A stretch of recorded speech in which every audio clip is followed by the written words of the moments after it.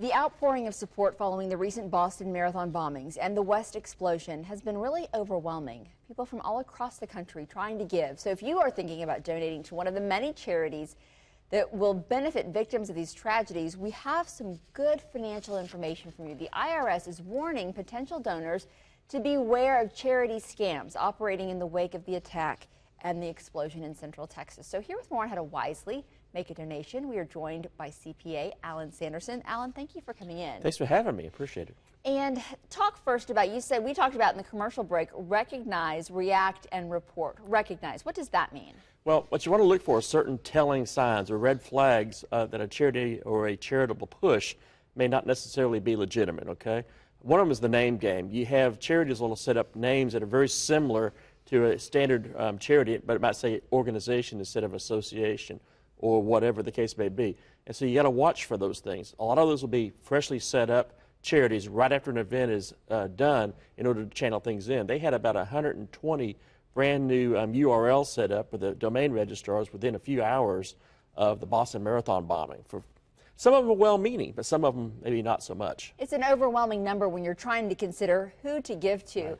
And you may want to give to one more than another if you plan to deduct from your taxes. Right.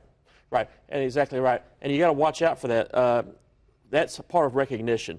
You can go to the Charity Navigator, for example, and see if they're good stewards of the fund. You can go to the irs.gov site to make sure that they are, in fact, a 501c3, a real charity.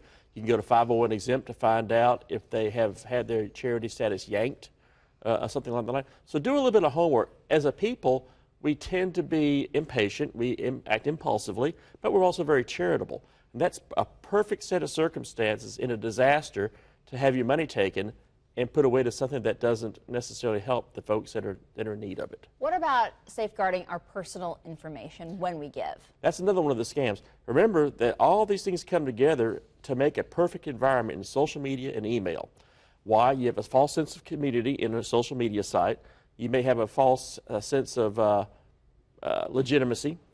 And also, you have a disaster, so there's an impulse, you want to help now, and all of a sudden, your money's going someplace that it shouldn't have gone. Or, in the case of an email that comes through, and it has nothing to do with taking your money for the charity, but getting your information to do some information theft, and thereby drain your credit card accounts or your bank accounts. Alan, what should you do if you suspect fraud? Right, and that comes back to the part about reacting. Terminate the phone call. If they call back, terminate it again. That's a sure sign that someone's a scammer. They keep calling back and saying, oh, you got to help now. Do that.